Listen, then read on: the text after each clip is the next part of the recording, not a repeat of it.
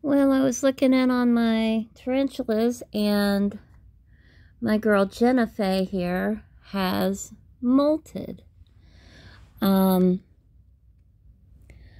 just gave her a cricket yesterday. It looks like she ate it and then molted. I can't really, I can see some molt really clearly. You can see it right there. But I don't know if she's okay.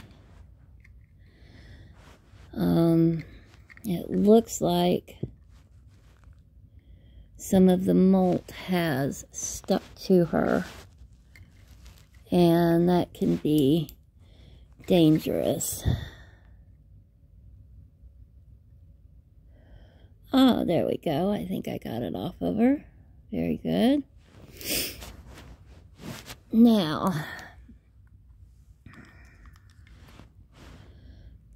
Now it's time to make sure she is still alive.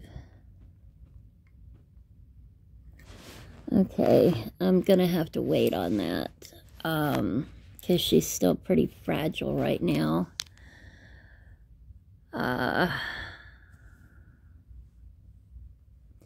But there is her molt. This is literally the freshest molt I've ever seen. Which is, I mean, it is wet. That's how fresh it is. You can see her tiny little fangs there.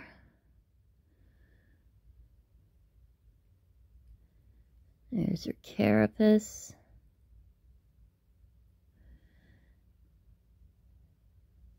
So now we just got to give her a little bit of time and see where we are in an hour or so, I think. You can see how she is really almost translucent. You can see the wetness on her abdomen there where the carapace has come off. So we shall see what happens. Oh, no, she did not eat her cricket. I just found it right here. Okay, no worries though. Yeah, it looks like she ate a little bit of it, but not all of it. So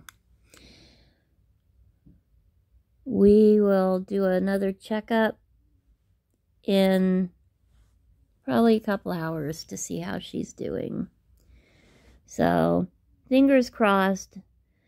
You know, when they molt, they're upside down, so she's already turned over, which is a very good thing. So I'm assuming all is well for the moment, but we'll do a checkup soon. So, bye.